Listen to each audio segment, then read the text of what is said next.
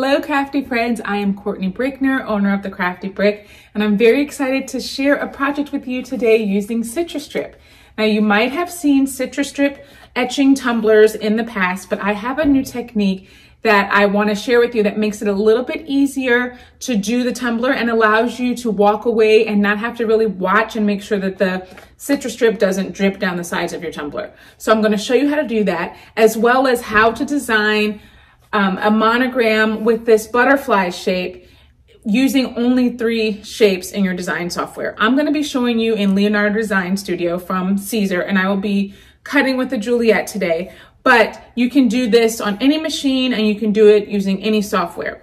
I'm also going to show you a few other tumblers at the end of this video because I've never had problems with tumblers working with the etching and the Citristrip, but I've heard from some people that not all tumblers work. So I have multiple tumblers here. I'm going to be doing the same process. So at the end of this video, I'll be able to show you, did these other tumblers work, and see how it goes. I'm looking forward to sharing this process with you, and I really hope you enjoy it. So let's get started. Okay, let's first start with the supplies that we're going to need. First and foremost, we definitely need the Citristrip.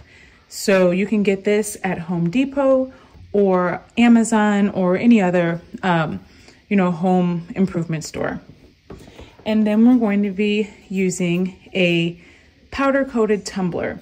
This one I got from Michael's, and like I said previously, I'm going to be testing out multiple tumblers at the end of this video so that you can see how each of them works with our Citristrip gel. And then we're going to be using, since the Citristrip is a chemical and it's for removing paint from furniture, you want to make sure that you've got some gloves to protect your hands. You want to be safe when you're doing this project. And while we're talking about protection, now I want to make sure that you've got a plastic bag. I'm just using a trash bag because I want to spread that out over my table, kind of, like that when I'm working with the Citristrip. Because the Citristrip is a stripping gel, it will remove paint from your surface. So if you don't have something to protect your surface, then you run the risk of actually ruining your work area. So I suggest using a plastic bag as opposed to like putting paper down, because if you put paper down, then the Citristrip can just bleed right through the paper and still get onto your surface. So I definitely recommend that you use a plastic surface to protect your area. So we've got a little plastic cup and a popsicle stick. This is what we will be putting our Citristrip in. You really do not need a large amount of Citristrip in order to complete this project. So we'll just fill it up a little bit and we'll apply it after we put on our gloves with our popsicle stick. And I've also got this cup holder that I used with making a dry erase board that I got from the Dollar Tree and pool noodle that I cut in half, and then I just use a glue gun to attach the pool noodle to my dry erase board. I use this when I place my cup, and I hold the cup in place so that it doesn't roll side to side, and just makes it easier to work with when I'm applying the vinyl to the cup. Now, if you don't have a cup holder, totally fine. You can also use a scraper tool. If your scraper tool has the grooves in it, you can just place your cup here and turn it to the side so you can see a little bit better. And it just fits right on there and it doesn't move either. So that is another option. And while we're talking about the scraper tool, you actually need the scraper tool in order to make sure that you can decrease the amount of air bubbles that you have on your design when you place it on your tumbler. Next up, we are going to have some adhesive vinyl. I'm going to be using this color today. It really doesn't matter. Typically, I like to use colors that I just don't use a lot because we're going to be making a stencil. I am using Oracal 651. So I just have this because I didn't have the package to show you for that one. So it's Oracal 651 permanent adhesive vinyl. I like the permanent because I feel like it adheres really nicely to the tumbler and makes it so that no Citristrip seeps out onto outside of my design when I'm making it. So I use the Oracal 651. Then you also will need the transfer paper. Today I'm just using some Caesar transfer mask, and you will be using that to apply your adhesive vinyl to your tumbler. You will also need your weeding tool because we will be weeding our design after we cut it on our cutting machine. You will need a sponge that has a rough side and then just the regular sponge side. We'll be using this to scrape off the powder coat finish after the Citristrip has been sitting for a period of time. You will also need just some painter's tape because the method that I'm going to be showing you today that allows you to kind of walk away from your project while it is working, while the Citristrip is actually working and peeling away the powder coat finish. You will need the masking tape and these index cards. I use 2 index cards. I'm going to be cutting them in half and I will show you that later on in the process, but I like to use index cards. If you don't have index cards, you can also just use regular cardstock for that part of the project. So lastly, what we are going to need is just some paper towels because we will be using that to wipe away the excess Citristrip after it's been sitting and we're ready to rub it off and reveal our beautiful design. So now that we know all the materials that we need, we will jump into the computer and I will show you how we're going to make our design in Leonardo Design Studio. All right, so the first thing we're going to do, we are here in Leonardo Design software and we're going to go over and click design on the left hand side and then our canvas will open up. Oh, there we go. I'm like, what is it doing? Okay, so we are going to make a butterfly that we're going to use on our tumbler today. So the first thing we're going to do is create a stencil because we're going to be using the stencil to put the Citristrip in. And we're only going to be using 3 shapes to make this butterfly. So we'll go down here. These are all our tools down here at the bottom. We're going to go to shapes and I'm going to click on a heart. So let's bring that heart up to our canvas. And I want to make it just a little bit shorter, a little bit wider, and we're going to rotate it around here to the side. But we want it to be not crooked. Let's see. Do I like this? Okay, I'm going to make it a little bit wider. There we go. Now I'm going to come down here to this little line with the arrow. This is our scale section. I'm going to come to this rectangle with the plus sign and click that because we're going to duplicate our heart. And I'm also going to come down here and I would like to mirror it horizontally. So there we go right there. Let's highlight both of them. I want them to align the bottom so that they are even. Then we will, so these are the wings for our butterfly. Now we're going to go over to our circle. We're going to add a circle to the canvas. And I would like to make it a little bit narrower. So it's more of an oval. This is the inside of our butterfly, the middle of our butterfly. Let's see, is that good? I think I want it a little bit taller. All right, perfect. And now let's work on our antennas. So we've got 2 shapes that we just used. We used 2 heart, or we used a heart, we used a circle. Now we're going to come and do square. And I would like it to be a little bit thinner because we're making it a rectangle. These are going to be the antennas. Let's make it a little bit smaller, a little bit shorter. So we're just dragging the sides and bringing the top down a little bit. All right. So I think that that is a good size that I like. Probably can be a little bit shorter. All right. Now let's put it right here with our, the middle of our butterfly.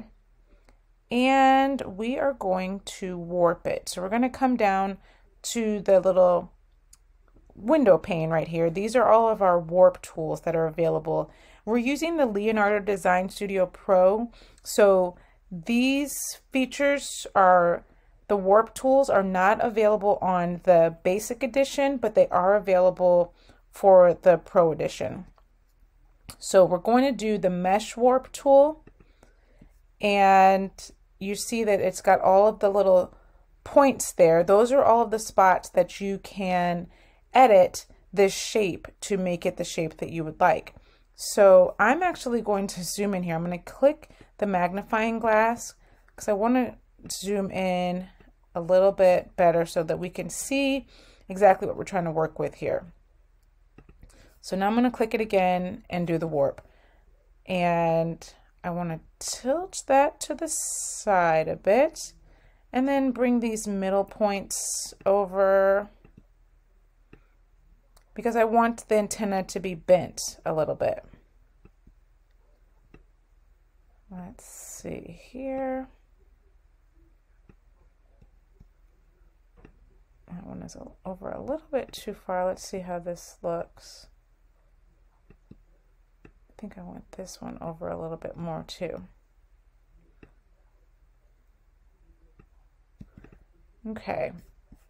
All right, let's click the little select, the arrow down here, and that sets your warp into place. And what I want to do is tilt it. I'm going to take this little green, click the green circle right here, and then you'll see the arrows pop up. I want to tilt it a little bit over to the side. And it's a little wider than what I would like it to be. There we go. I think actually just a little bit longer. There we go. I think that is perfect. So now let's go back down here to our duplicate. Our arrow is, or our antenna is right here. We're going to flip it again, just like we did previously.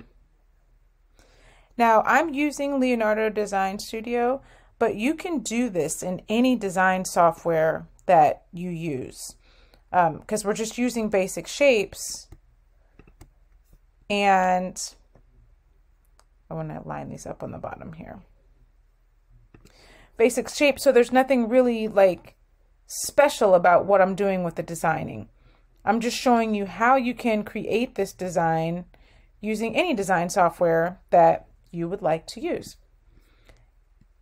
And we've already used circles. We're going to use one more circle here. And this is going to be our antenna, the little ends of our antenna. Let's make it a little bit smaller. Okay. And then let's bring it right over to the end here. Make it a little bit bigger. Can't be smaller than the antenna. Oops, clicked the wrong thing. There we go. Okay, now let's duplicate this.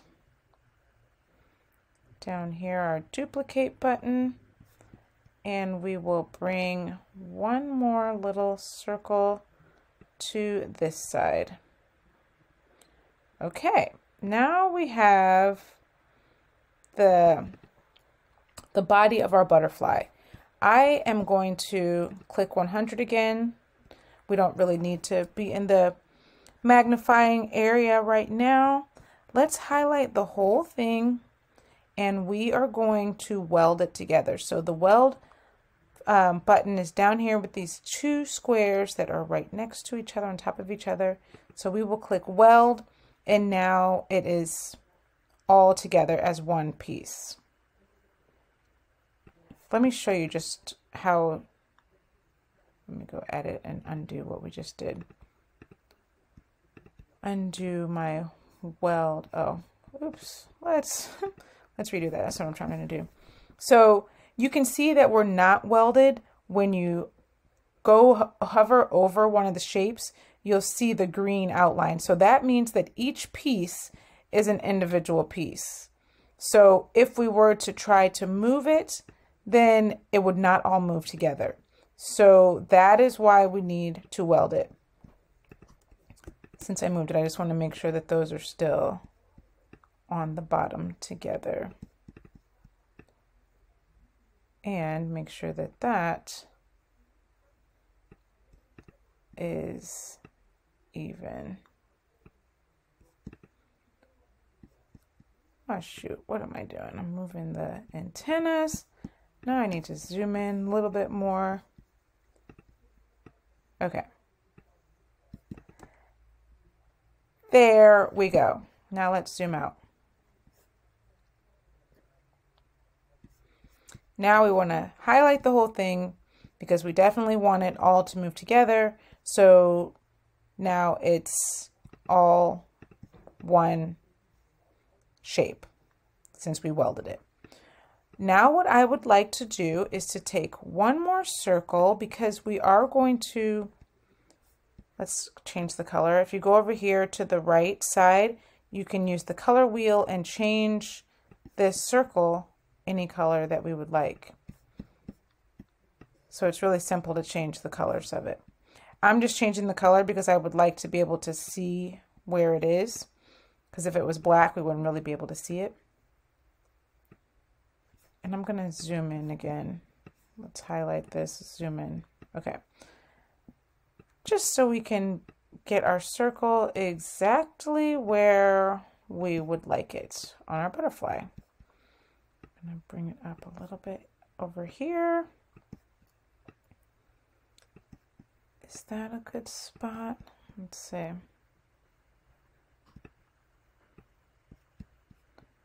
Let's just make it a little bit bigger.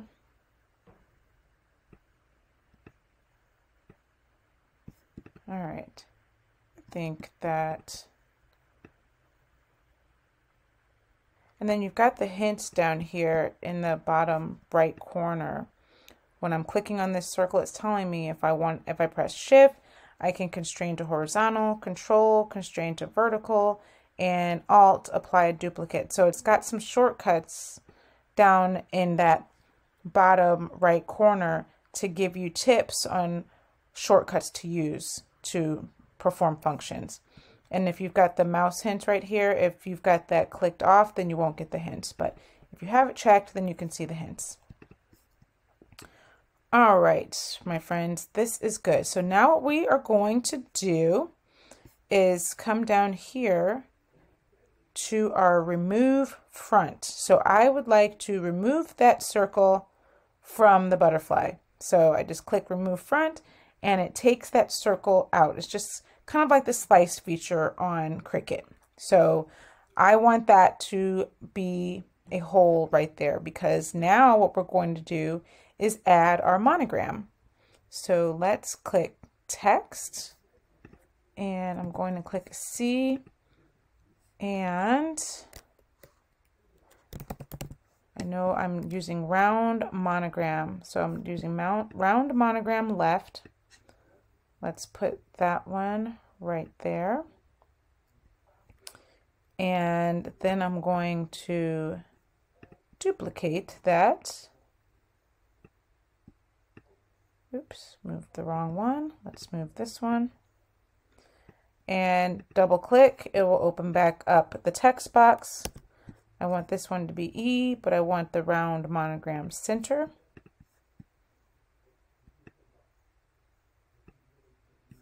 And then we will duplicate it again and double click and we will do round monogram left. Oh no, round monogram right, sorry. All right.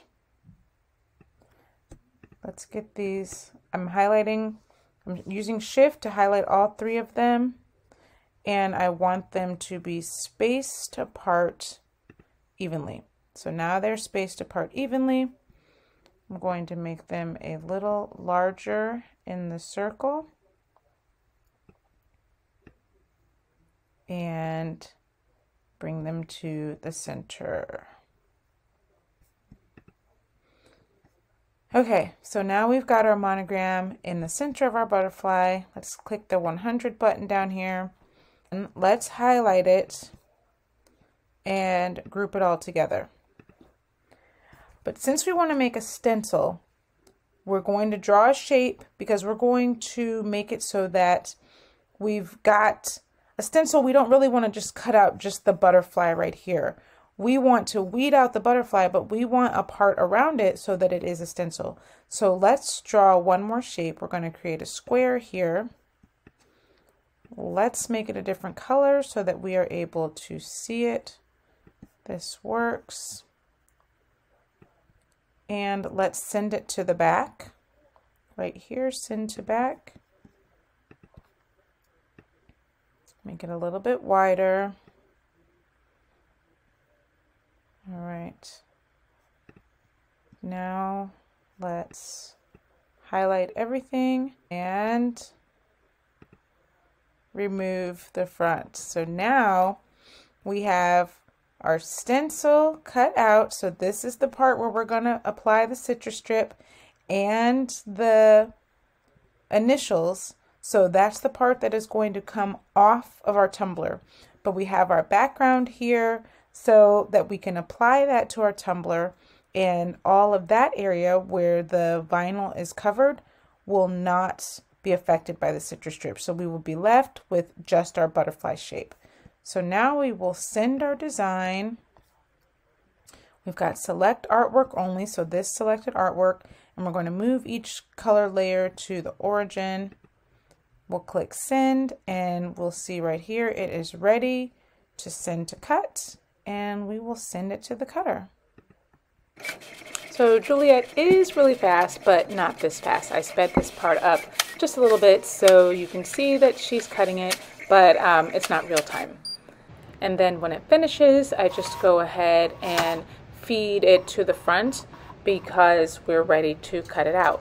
One little trick that I like to do is use the little fold hinge, and I take my blade and just cut along that hinge so that I have a nice clean cut whenever I'm working with my materials. So we'll push Juliet out of the way and cut off the excess material that we don't need, and we're ready to weed our design. I love having the weeding box because it makes it really easy when you are working with a stencil. So I know that I've got enough material on the outside of my design that I will not have Citristrip touching the design and making it uneven on the edges or things like that. So I like to have the weeding box there. So now that we've got it all weeded, we will go ahead and apply our transfer tape to our design, and we'll put that on, and then we will be ready to apply it to our tumbler. So I start in the middle of the design, and I use my scraper tool to go ahead and make sure that it is applied nicely to my transfer paper so that it's easy to take off.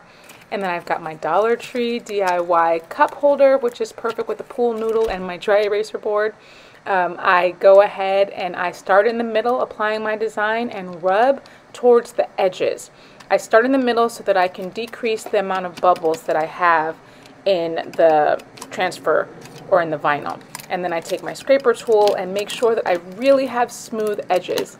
It's really important to have the smooth edges around your design, not necessarily on the outside parts, but right here on the edges of the butterfly. We do not want Citristrip leaking through on the edges, and that's going to give you an unfinished look. So we want to make sure that all of these little spots around the butterfly are nice and smooth, and there are no gaps or wrinkles.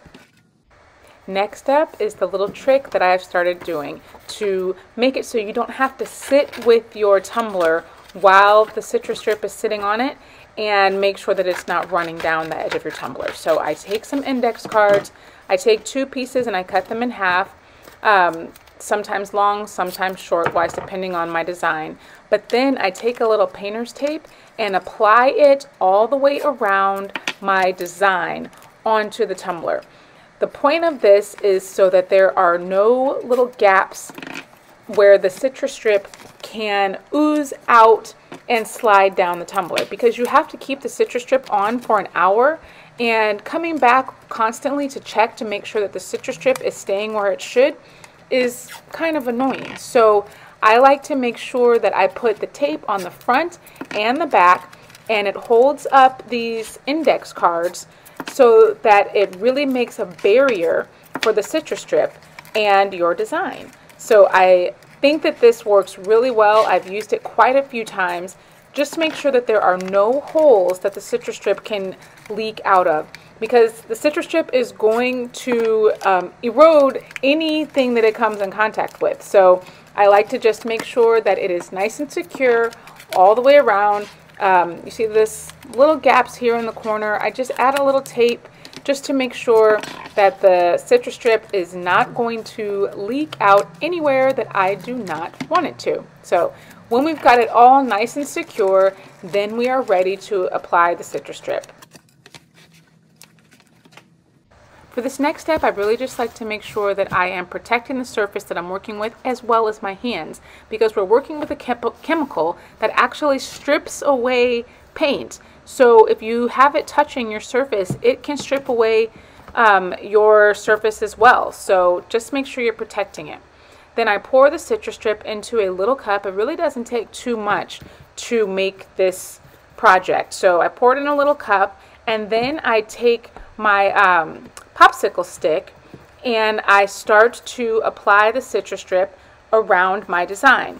I try to make sure that I put a really nice amount covering the entire stencil to make sure that all of the parts have Citristrip on it. And I try to make sure that I can't really see the color of the tumbler through the Citristrip. I mean, you're obviously going to be able to see it a little bit, but I want to make sure that it has a nice thick layer so that it works well. Then I come back and I check on it. It's about 49 minutes.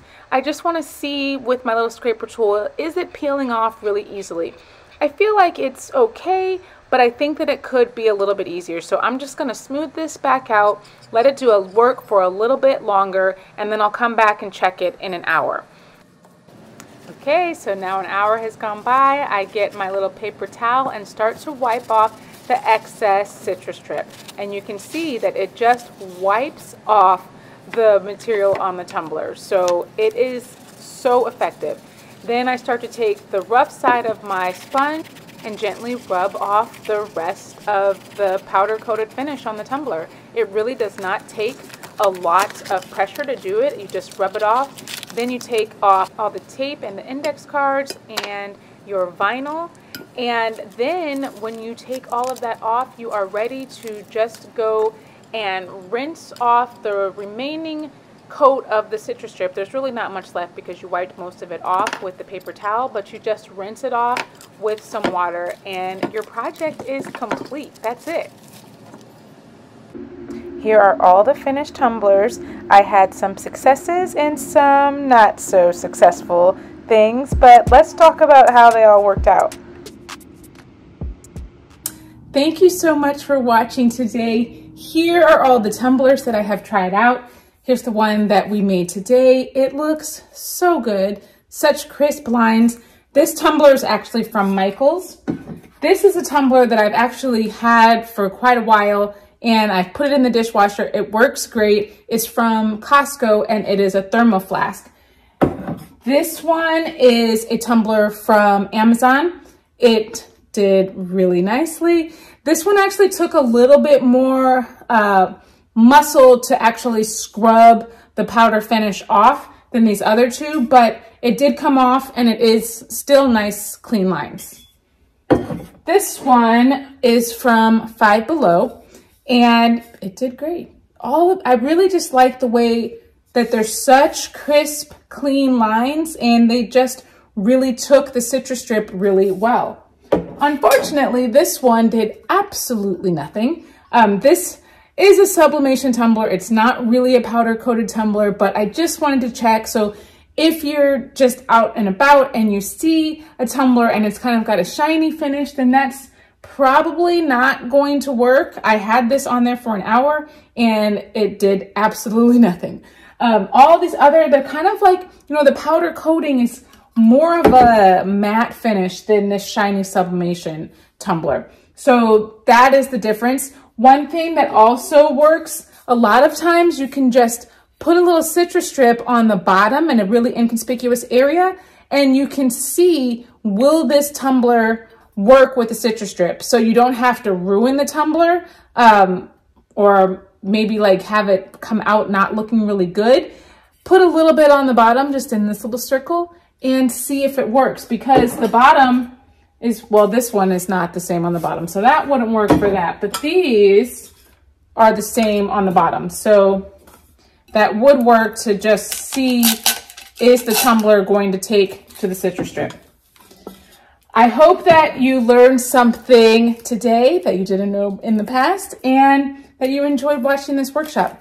Thank you so much for watching. I'm very happy that I got to spend this time with you today, and make sure you're watching and following on my social channels, because I'm always sharing DIY and crafty content every day somewhere. So until I see you again, stay crafty, my friends. Bye.